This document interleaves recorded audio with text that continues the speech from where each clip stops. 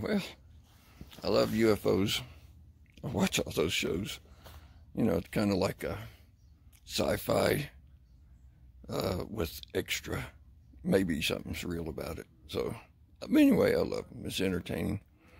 Never seen one until now. So I've been watching this thing in the air for about an hour. Been working on the roof of my RV. As you can see, I'm all sweaty. I'm going to switch the camera around here. I know you won't be able to see much, but it's up there. Okay, so just above the trees, somewhere, I can't see it through the lens, but somewhere right in there is this white spot that's just been sitting there. Yeah, it's just too far away for this. I'll just get a still shot.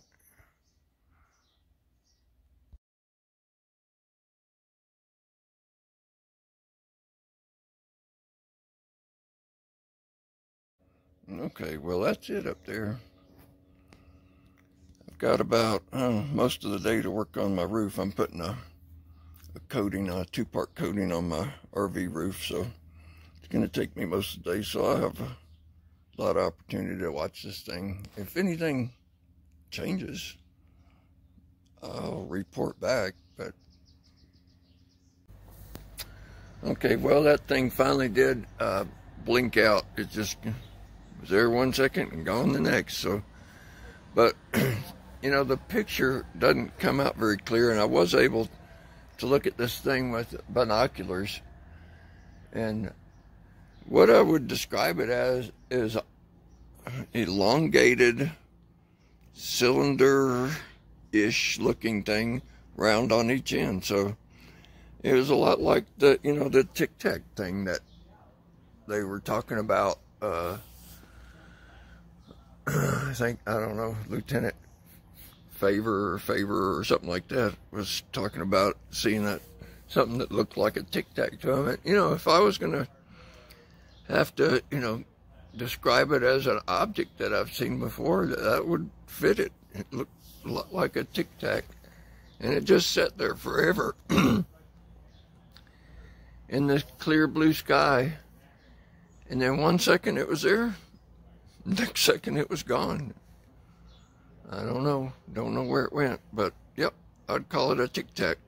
So that's my story. I'm sticking to it.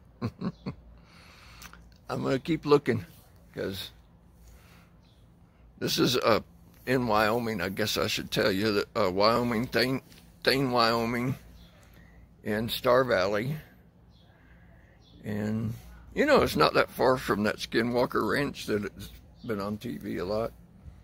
So keep looking.